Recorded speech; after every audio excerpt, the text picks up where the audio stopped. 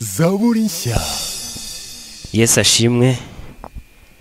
Nkuko musanzwe mudukurikira kuri iyi channel yacu ya YouTube zaburi nshya, nkuko dusanzwe tubagezaho amavideo atandukanye akubiyemo ubutumwa bwiza mu buryo bw'indirimbo cyangwa se mu buryo bw'ijambo.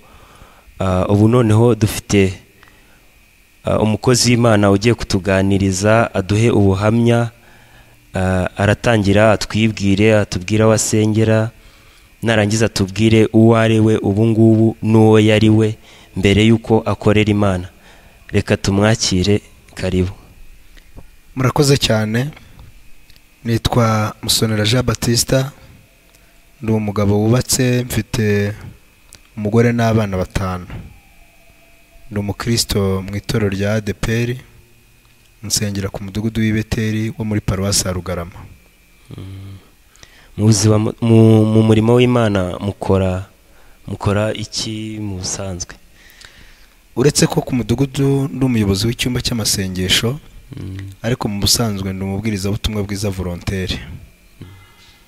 Tunejejwe rero n'uyu mwanya muduhaye kugira ngo tuganirize abari bafite amatsiko yo kutwumva no kutumenya, cyane ko abantu bari bagiye bafite nose yo ku mateka y'ibyo twabayemo.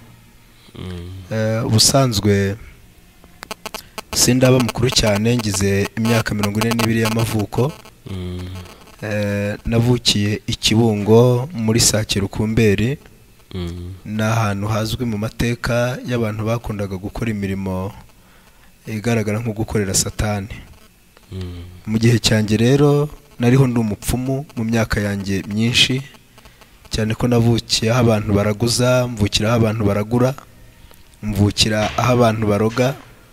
Kubera ayo mateka yaranze agace nkomokamo, ntabwo byigeze binanyemerera kwiga.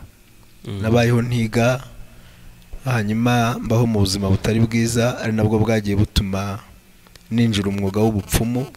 Ninjiye umwuga w'ubupfumu mu 1990, mara imyaka 3 yose nkora uwo mwuga kugeza muri 1993. Umwuga wanjye rero mu gihe cyanjye, kuko ntari nzi Imana wambeshejeho urantunga, gusa naje kugira ikibazo kuko ibyo nakoraga bishobora kuba bitarakoraga mu bo mbikoreye. Biza kuvamo rero gushakishwa, bavuga ko ndi igisambo ruharwa n'ibintu by'abandi, bigaragara ko abo nafashaga bitagiraga umumaro bibamarira, bituma kirwa kuri rushereshe gutyo. Umwuga wanjye rero waje guhagarara gutyo, uhagarara kubera ko nari nkizwe kuri rushereshe mpigwa. Muri icyo gihe rero niyo mpamvu byiswe ubuhamya, nuko abantu bakeneye amakuru arambuye kuri uwo mwuga nakoraga. Uwo mwuga nawutangiye muri 90 nkuko nari maze kubivuga. Mutangira nkukuye ku mugabo bitaga Gaspari rero akaba yari afite umugore yari afite akaba umukobwa wo kwa sogokuru. Sogokuru yitwaga Munyantore, yakoraga umwuga w'ubupfumu, yararaguraga. Niho twese abana b'umuryango dusa nkaho twarerewe. Hanyuma rero tumenyera ibyo bintu byabaga kwa sogokuru, kuko yagiraga igihe icyo bitaga ngo ni ukubandwa. Hanyuma umuryango wose ugaterana, ukaza tukarya umutsima wari ukacarara, tukarya inyama z'intonorano, bakatwohereza guterekera. Ikibazo gato, iyo uvuze inyama z'intonorano, umuntu wenda ubyumvishe ni yadusobanurire neza. Bo ni tungo bicaga, bamara kuryica bagafata inyama za mbere, hanyuma bakazitarira bakazotsa. Bamara kuzotsa rero bakazizana ariko zitashizemwo amaraso. Izo nyama rero nizo twarishaga umutsima wari ukacarara, zikitwa inyama z'intonorano. Zabaga ari inyama zahabwaga abana b'umuryango kugira ngo nyine binjirane mu gikorwa. Nuko babikoraga. Rero kubera kumenyera ibyo bintu, hamwe n'amateka yanjye atari meza n'ubuzima bwanjye butari bwiza bw'imibereho, naje kubona ko umuntu arya ari uko abaye umupfumu. Nicyo cyatumye rero ninjira umwuga w'ubupfumu. mbikuye kuri uwo mugabo bita Gaspari kuko nawe sogokuru yari yaramuhaye, urumva nagombaga kumwaka nanjye akama.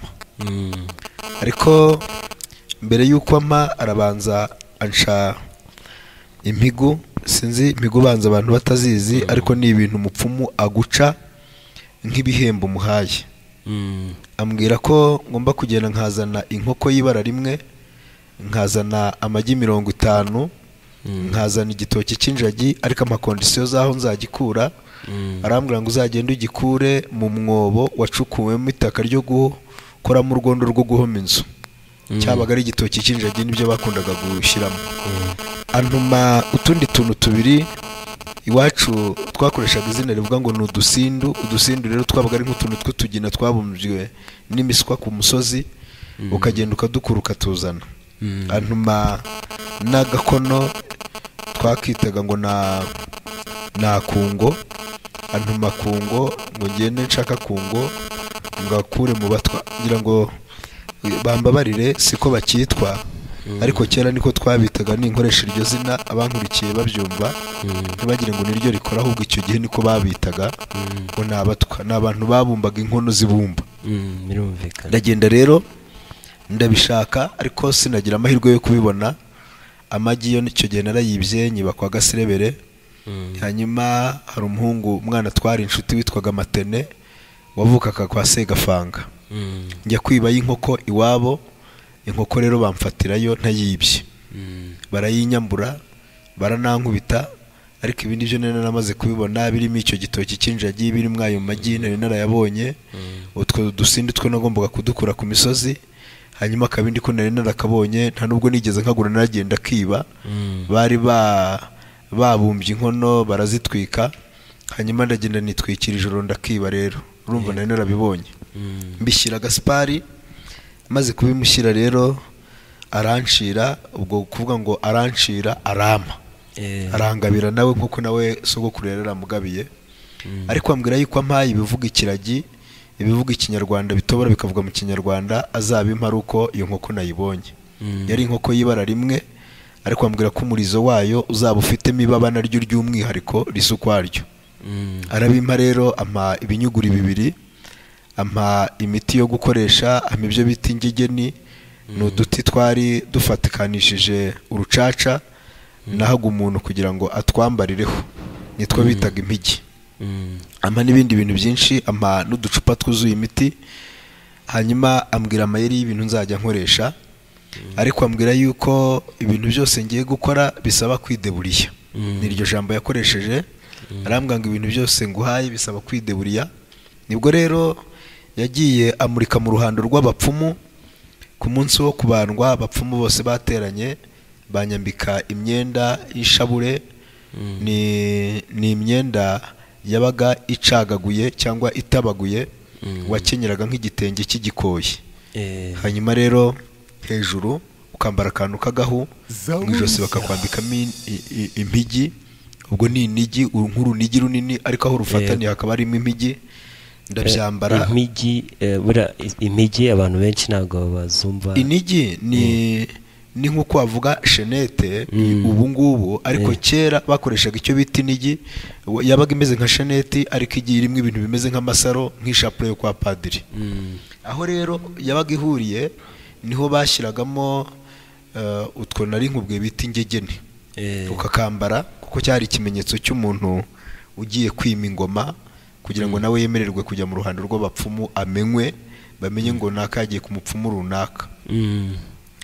Barangije rero biraba umunsi babandwa, nanjye barambandisha baranyakira mu ruhando rw'abapfumu. Bampa n'imandwa, bambwira ko imandwa yanjye yitwa Ryangombe ry'Ababinga ryambutse amazi rya Nyundo.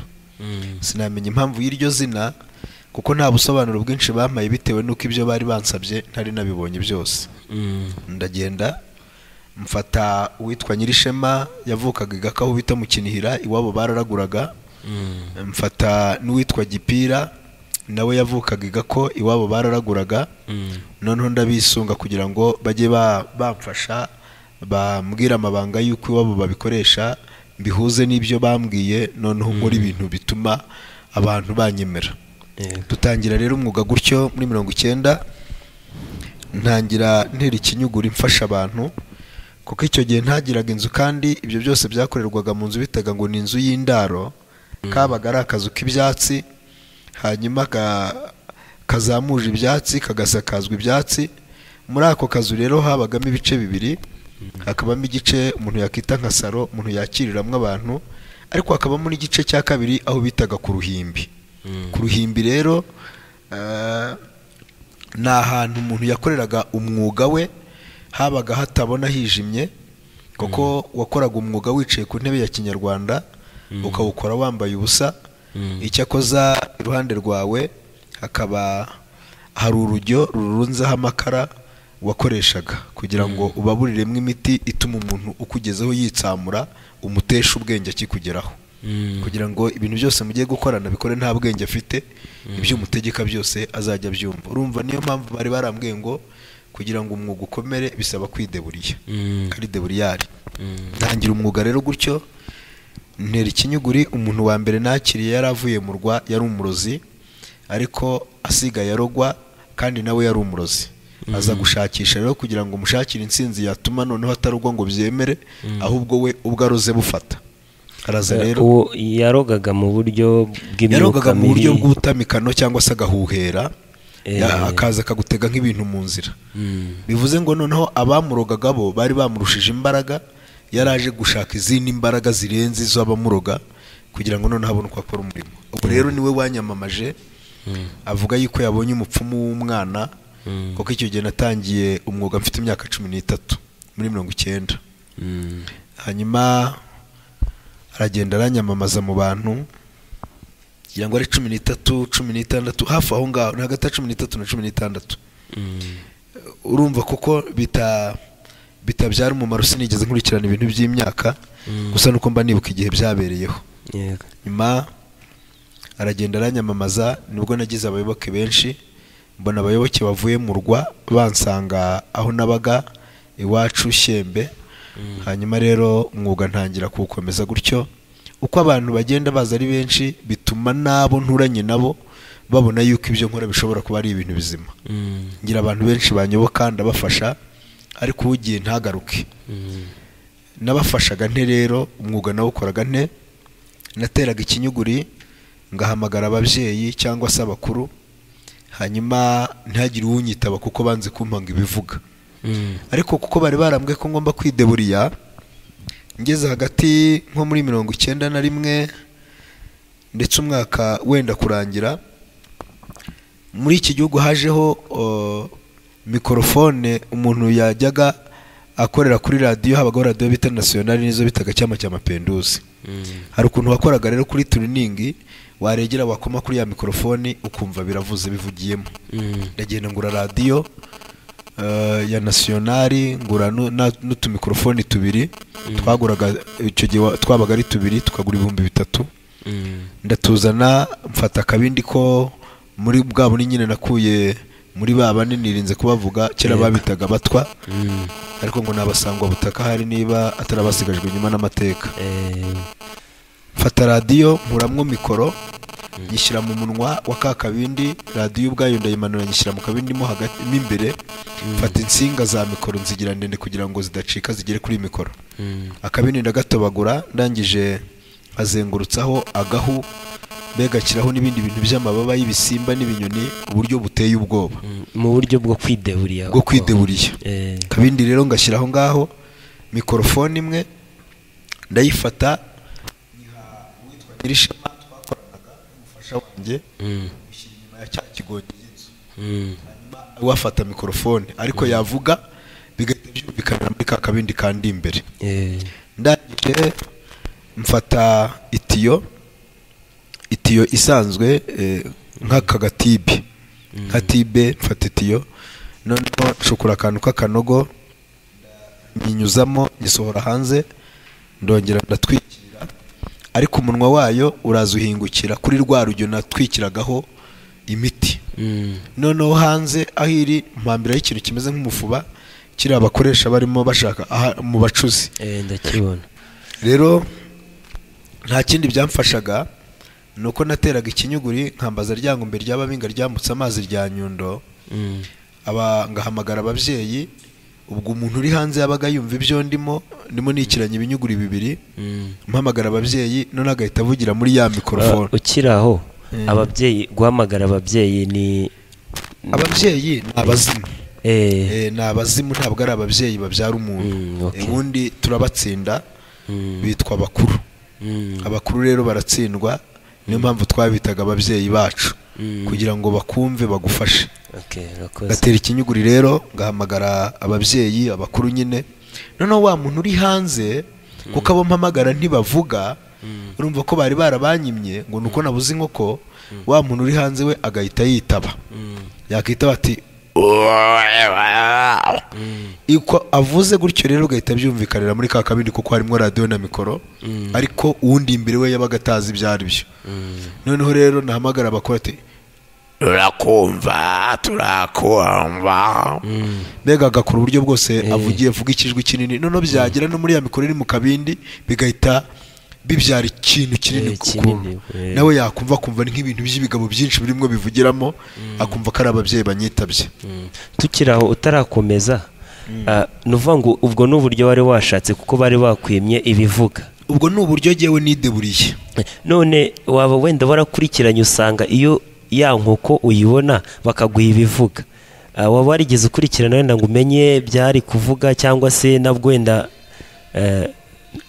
uretse ko yari yansabye inkoko, ntabwo nzi neza niba koko yari kubimpa by'ukuri, ariko iwe byo yakoreshaga byarakoraga kuko naho yabikuye kwa sogokuru byarakoraga, kuko sogokuru we yari afite imbaraga zigeze ku rwego yaranashikaga gushika, warazanaga nk'umuntu yakwibye ukazana amazina ye, noneho agafata amazi akayashyira mu ibasi akayakarabiramo yasutsemo imiti, umuntu wakwibye agahita ifoto ye igahita iza muri ayo mazi ukamubona, cyangwa se akayashyira mu icupa agapfundikira, noneho hari amagambo yavugaga umuntu wakwibye agahita aza ifoto ye muri rya cupa.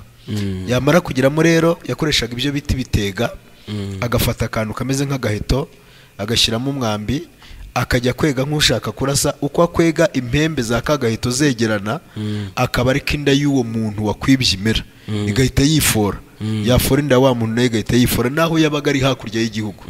Hanyuma rero akakora uburyo bwose butuma kagaheto kadaturika, kuko katurikaga inda wa muntu yahitaga ishwanyuka.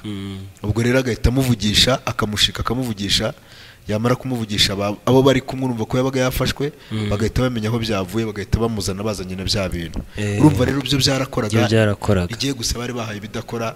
Noneho ngiye nkora uburyo bwo kwideburiya ngo ndebe ko nabaho, kuko deja nari namaze gutangira umwuga, ntari buhagarike, ntari buze kuvuga kandi ngo ntabwo bikora, nari maze kwakira abantu benshi, nari kuba nikozeho kandi.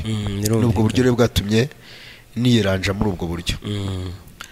Noneho ngahamagara abakuru nkabwa ngo harasabwa iki, wa muntu uri hanze ati ibihumbi bitanu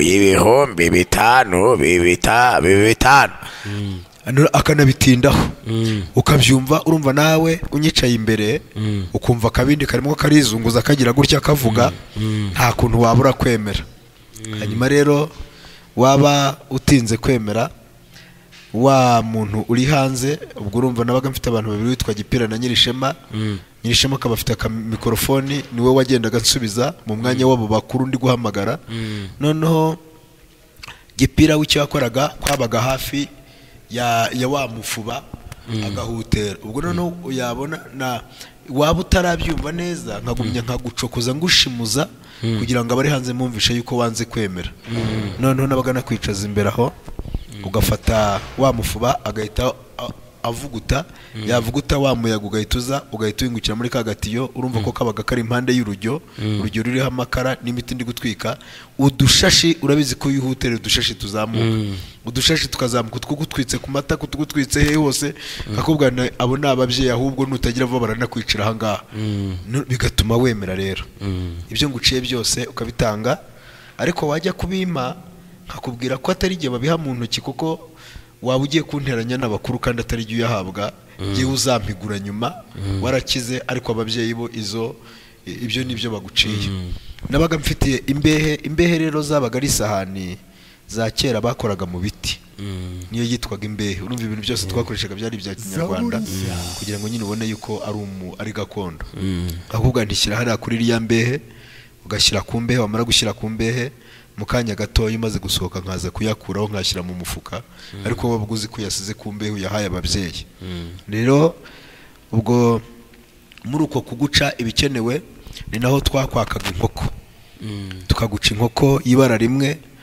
Umuntu wese ujya kuraguza abazi ibisabwa, niyo mpamvu kenshi na kenshi agenda byitwaje, kuko icyo gihe ibyo byari nk'ihame, byari bizwi ko inkoko y'ibara rimwe igomba gushyirwa umupfumu. Byari bizwi yuko hari amafaranga agomba gushyirwa umupfumu, abantu bari babizi muri karitsiye.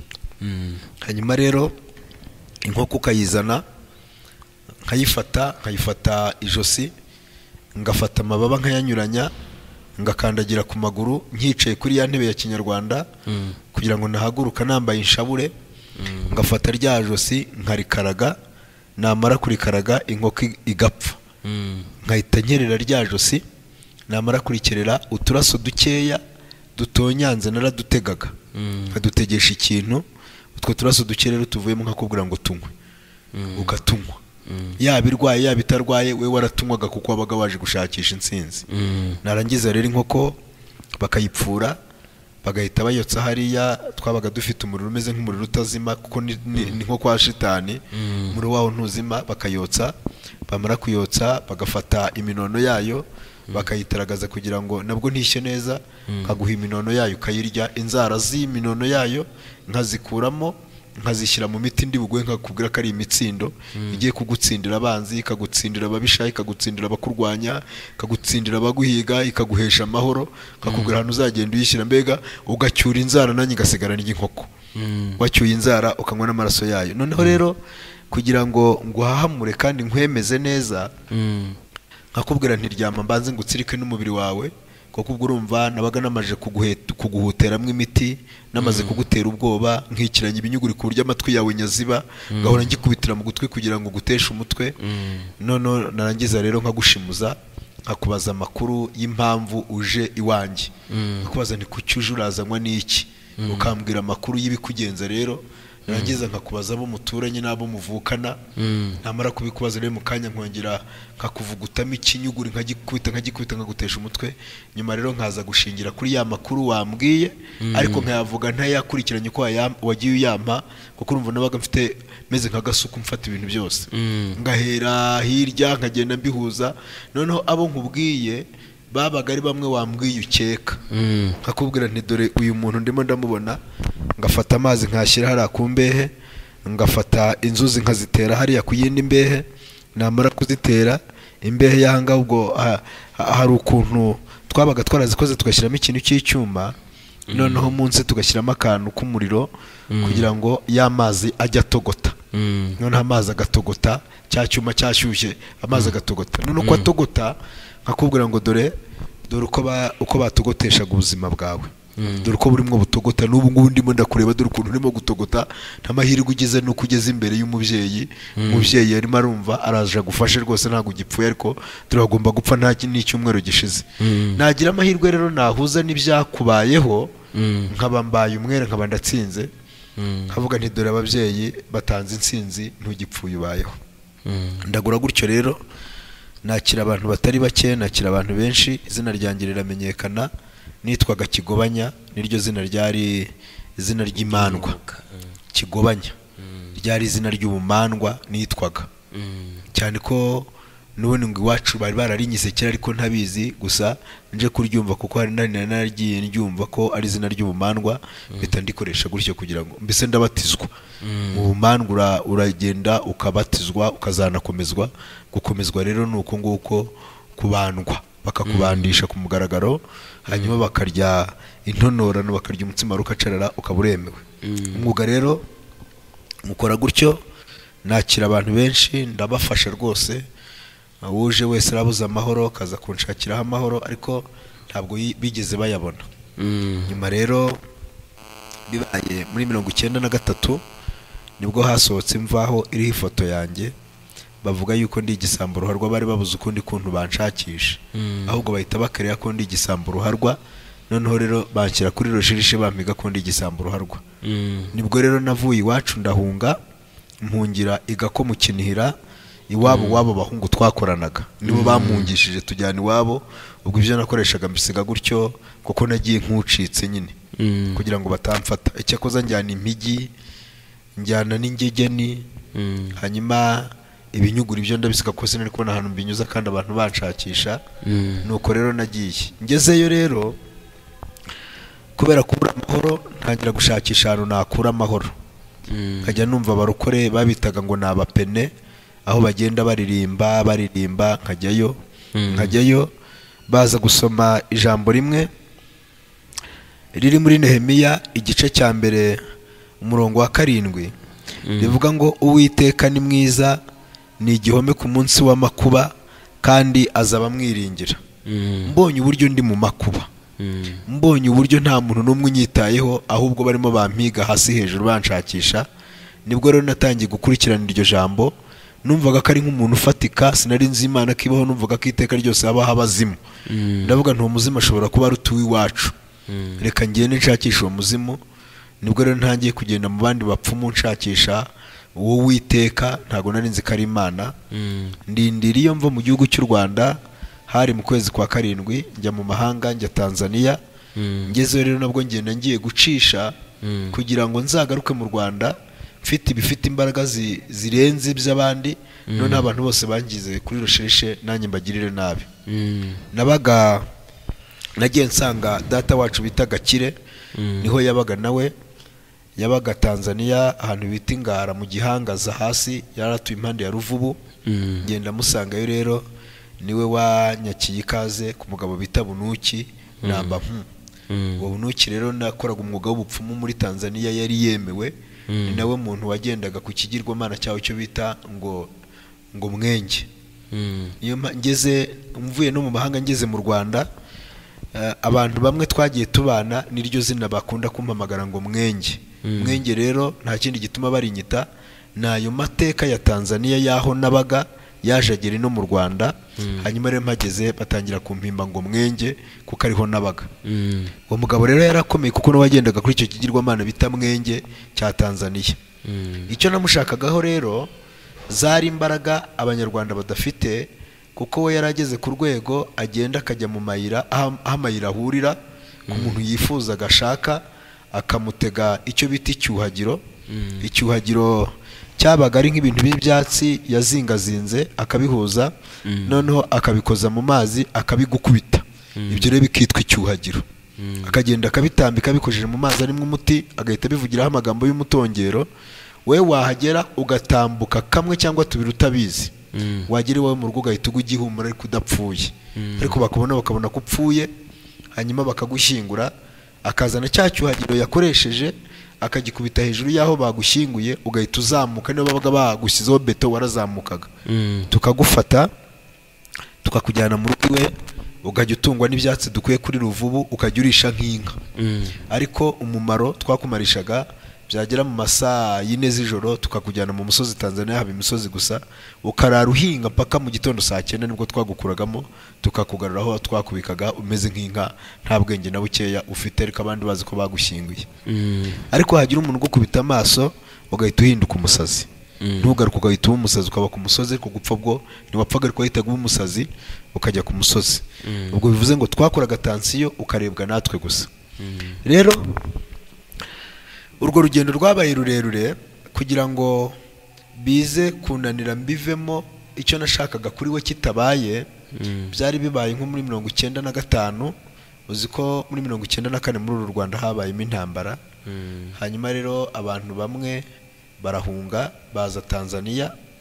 Bamaze guhunga ubwo muri 1995 urumva niyo ndi umuntu aza kuraguza avuye aho bita Ikabanga. Ikabanga ni umusozi wa Tanzania uri impande y'u Burundi aho bita za Mugano. Aza kuraguza kwa Bunuki. Aje kuraguza rero Bunuki aramuragurira amuha insinzi, ariko biba ngombwa yuko mubwira ko hari ibintu tujya gutsirika iwe mu rugo.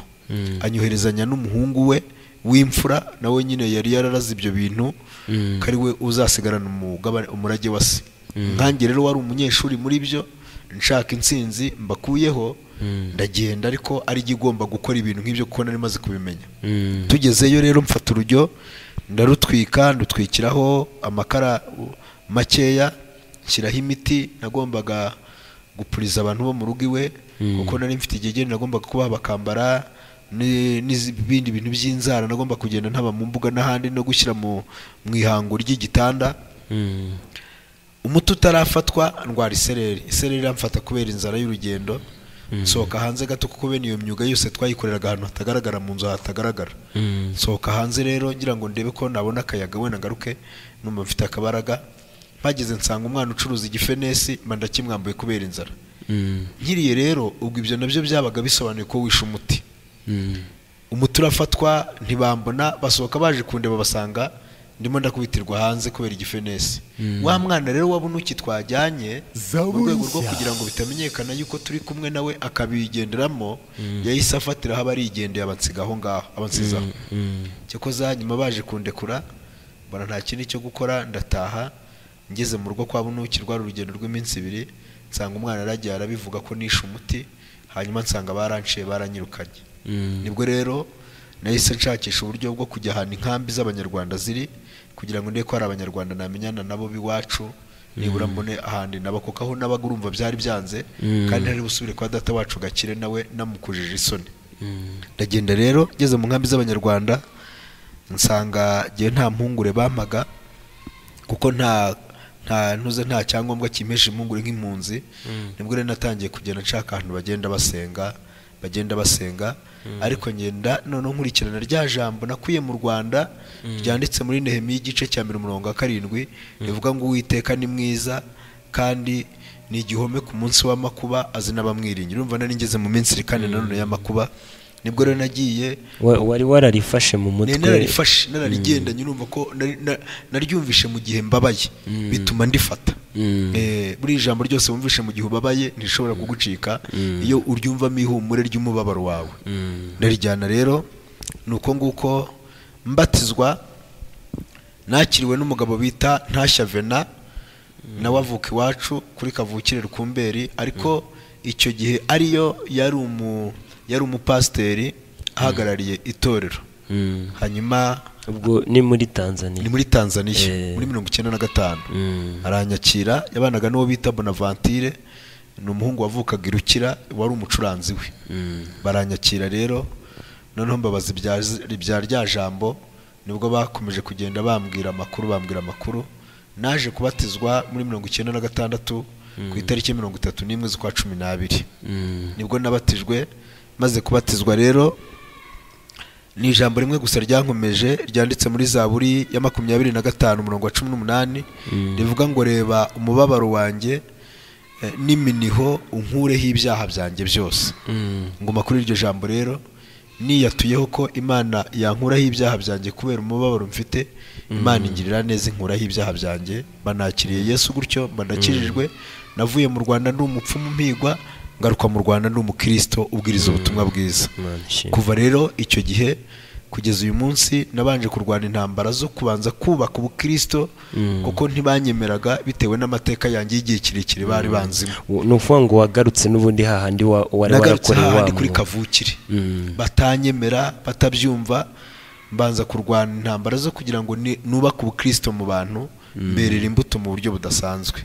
Ubwo rero uko ngera mberera imbuto bagenda bantega imitego bandebera mu byo nahozemo basanga sinkibibamo. Nibwo baje kumenya ko ndi umukristo, none ndatangira mbwiriza ubutumwa bwiza, abantu barabwumva kubera yuko nagarutse mpindutse. Kuva rero icyo gihe kugeza uyu munsi ndashimira Imana ko Imana yankuyeho izina ribi nitwa Kigobanya w'umupfumu ikanyita amazina meza. Ubu nkaba ndi umukozi w'Imana nubwo ntaraba pastor, ariko naho ngeze hose banyita pastor, abandi banyita bishop. Ibyo rero nabyo biba bigaragaza yuko imbuto neze zagize umumaro. Ariko wenda tukiraho ukimara kwakira Kristo ubatijwe, ntibyagusabye gukora wenda amasengesho cyane mbese kugira ngo ubashe kwambara imbaraga zo guhamya mu bantu bafite imyuka mibi nk'uko nguko watunyuramo wenda muri make? Amahirwe nagize nuko ibintu nakoreshaga bitari ukuri. iyo biza kuba ukuri biba byarangenzeho bikananziza yuko nakijijwe, ariko kuko ibyo nakoreshaga kwari ukwideburira ngo ndebe ko nabaho bitari ukuri gusa mbikuye aho bakoresha iby'ukuri ntibyankurikirana.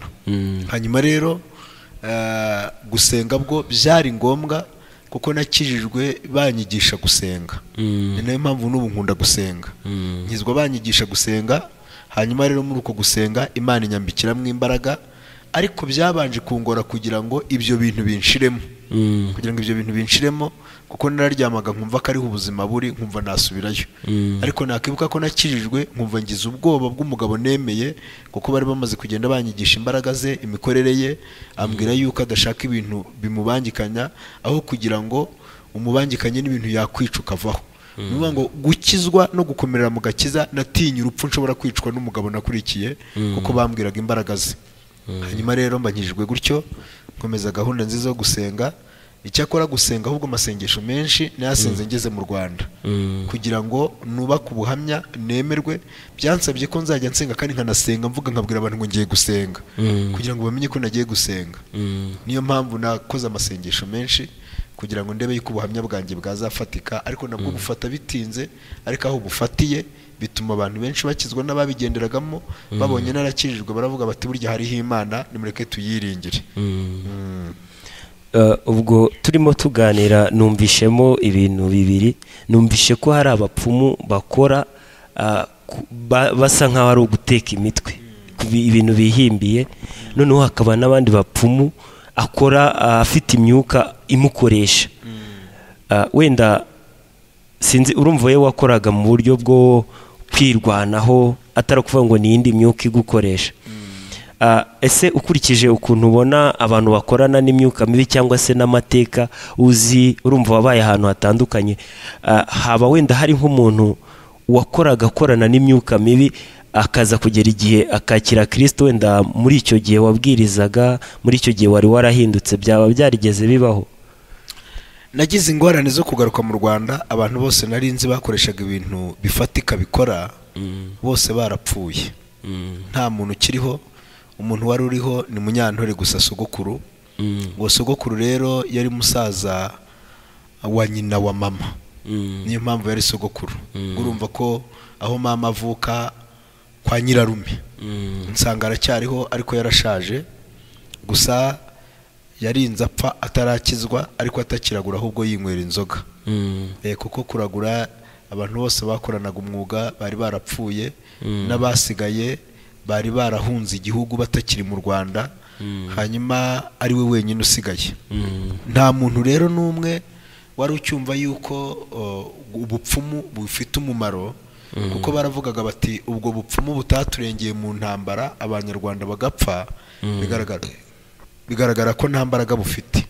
Abantu bose rero bagenda babivamo gutyo, nta batanavuze ubutumwa bwiza, ahubwo babivangamo no kuvuga ngo abiwacu, ariko ndavuga abiwacu, babivangamo no kuvuga ngo ubwo ibyo bintu bitarengeye abacu ngo be gupfa, bigaragara ko nta mbaraga. Noneho rero tuhageze natwe dutangiye kubwiriza ubutumwa bwiza, kandi bazi ko twaraguraga. Nubwo twaraguraga twebwe twari tuzi yuko dukora bya deburiyari, ariko abantu bose ko bari babizi, bari bazi ko dukoresha nk'ibyo abandi bakoresha.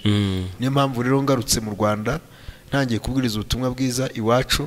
Abantu benshi aho nabwirizaga wasangaga hari abantu benshi baje gushungera kureba, kuko umwuga nawo ukoreraga aho ngaho abantu banzi. Abantu rero bagashungera baje kureba, hanyuma babona uko Yesu agenda ahindura, uko bari banze bakabona siko ndi, bakabona hari amateka yandi yabayeho, bakabona rukundi kuntu nahindutse, hari indi sura nziza mfite itameze nk'iyo nari mfite ndagura. Bituma abantu benshi bagenda bakizwa, ariko umubare mwinshi wakijijwe si uwabaraguraga, ahubwo n'uwabaraguzaga. Uko abaraguzaga bo nari imbazi bazaga iwanjye, cyangwa bakajya no kwa sogokuru, cyangwa se bakajya no kwa Gaspar. Urumva twabaga tubiziranyeho, abantu baraguza nabaga mbazi. Abo rero nibo bakijijwe. Ubundi umubabaro nagize nuko sogokuru Munyantore yapfuye atarakizwa, ariko nabwo ubona yuko agakiza karimo kagenda kamufata, ubwo yarageze mu rwego rwo kutongera kuragura, ahubwo asigaye yinywera inzoga gusa. Byagaragazaga yuko n'inzoga azageraho akazireka. Urupfu rero rumuhitana, ibyo byose bitararangira, ariko turashimira Imana ko abaraguzaga bose barakijijwe. Bamwe iwacu ni abakozi b'Imana, abandi ubona yuko bari mu buzima bwiza bw'agakiza. wenda mu buzima tubayemo bwa buri munsi hari igihe tujya twumva abantu bihana ukabona umuntu arihannye ngo wenda kuva navuye mu bapfumu muri iki gihe turimo. Mu bigaragara ni ibintu bisa nkaho bitakigezweho cyangwa se abantu basobanukiwe cyane ko ari ibintu bimeze nkaho bitigeze bikora. Ese wenda nkamwe mukurikirana muba mwarabaye muri ibyo bintu kera, mushobora kwenda hari ahandi hantu hashobora kuba hari nk'abapfumu wenda ukavuga ati njya nkurikirana amakuru nkumva aha n'aha hari abapfumu aha n'aha gutya, cyangwa se byaracitse wenda bitewe n'amasengesho cyangwa se no gusobanukirwa kw'abantu?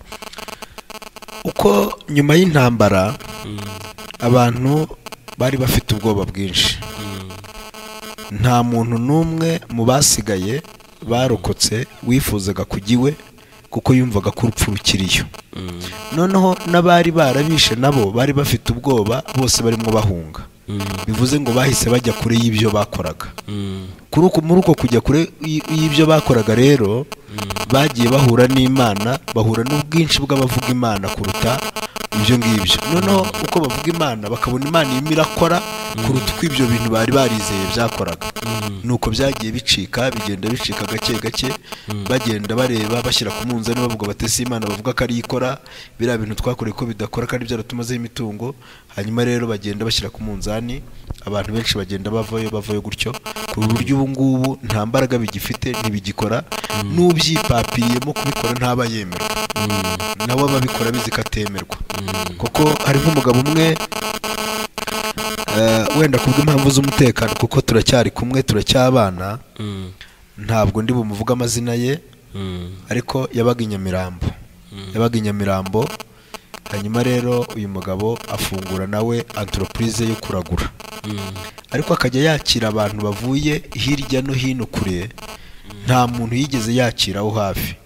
Ibintu rero nawe yakoraga ntago byafatikaga, byatwaye igihe gitoya abantu bahita bamutahura ko bidafatika, cyane ko uwagiraga amahirwe wese agiye yakatunyuraho twamenye ko agiyeyo, twamubwiraga yuko ari byo twahoze dukora kandi ibyo twakoraga bifite imbaraga kurenza ibyo afite, ariko bitigeze bigira ikintu bimarira abantu. Ubwo tugenda tumubwiriza, bituma rero ibyo bita agaciro. Icyakoze ubu ngubu yavuye ino ubari ngo za Gitarama mu byaro niyo arimo agenda bikorera, ariko nabwo ubona ko nta gaciro bigifite. Urakoze. Noneho nk'umuntu w'umuvugabutumwa, nk'umuntu waciye muri ubwo buzima, ubu ngubu ukaba ugeze ku rwego rwo gukorera Imana muri ubu buryo bw'ivugabutumwa, gira ikintu ubwira abantu bakumva, yaba se ujya atekereza kujya mu bapfumu cyangwa se ujya yumva ujyayo, icyo ashobora kuwenda yamuhugurisha cyangwa se yamubwira, mbese ugira ikintu ubwira abantu muri rusange. Murakoze cyane. Ubundi nifuzaga ko ahangaha ariho tugera, abantu bose bagifite ishyaka ryo kujya mu bapfumu barimo barakorera inyuma y'umurongo, barakorera inyuma ya zero. Niba jyewe nari umupfumu ntibigire icyo bimarira kandi ari byo ubikora, urumva ujyayo hari icyo byamumarira? Ntacyo byamumarira. Rero ibi bintu byo mu bapfumu ntabwo bikora uretse gusenya urugo no kukumaraho ibyo ufite ukazagarura ukanye. Nari ndwaye imvunja, nari ndwaye amagako, sinemererwaga gukaraba, sinemererwaga kwambara ipantaro uretse kwambara ikizibaho. Ni ikintu bitaga ikizibaho, cyabaga gifite indumane, cyabaga kimeze nk'ikanzu ariko hasi gifite indumane ku buryo uhita ugifunga kikamera nk'ikabutura, nabwo ntiwemererwe kugifunga. Nicyo twambaraga. None wenda ukiraho kutemererwa ni amabwiriza wabaga warahawe, cyangwa wenda tubwire neza kutabyemererwa ni gute? Ni amabwiriza wabaga warahawe kugira ngo ugaragaze uwo uriwe. Ubundi hari ibimenyetso kubera ko hari igihe abantu babaga batanazi kuragura, imyambarire yawe yerekaga abantu ko uri umupfumu. Hari imyambarire twambaraga kugira ngo naho unyuze bamenye ko uri umupfumu. Niyo mpamvu rero nta mupfumu wemererwa kwambara neza w'icyo gihe. Abo bo simbazi kuko nta nabo ndabona ngeze amahirwe nk'ababona nabigisha ijambo ry'Imana, cyane ko n'ubundi hari abo hongera kubwiriza bahari baryumva bagashya ndeba umuriro w'Imana ukabatwika, ariko nkashima Imana ko bakijijwe. niyo mpamvu twambaraga gutyo none urebye uko nambaraga icyo gihe nuko nambara none bigaragara yuko gukizwa harimo umusaruro n'uburinzi burinda umuntu n'ubuzima umuntu wundi agira agahinduka ukundi kuntu. Rero inama nagira abantu nibave mu bapfumu barimo baratakaza igihe cyabo cyose ntacyo bizabamarira, ahubwo nibaze bashakisha uburyo bizera Kristo umwami n'umukiza, niwe wenyine umara inzara. Yavuze ijambo ryiza muri Yeremiya 15:21 aravuga ngo nzakurokora nkuvane mu maboko y'abanyabyaha kandi nzagukiza amaboko y'abateye ubwoba. Uretse Imana yonyine ibishoboye ahandi hose no kwibeshya. Urakoze cyane, ngira ngo ibi ngibi nibyo biba bikenewe, abantu baba bakeneye kumva ese ibi bintu twumva yaba babikora cyangwa se n'abatarigeze babikora ariko bakamenya ese byari bimeze bite cyangwa se bimeze bite muri iyi minsi. Urakoze cyane rero, Imana iguhe umugisha kubw'uyu mwanya, dufashe tubwira abadukurikiye. Murakoze cyane, namwe turabashimiye kuduha ikaze ngo tuganirize abanyarwanda, tubabwire ko ibyo barimo ari ibinyoma ahubwo bakwiye kujya mu nzira yatuma ibyo bifuza byose bikemuka. Murakoze.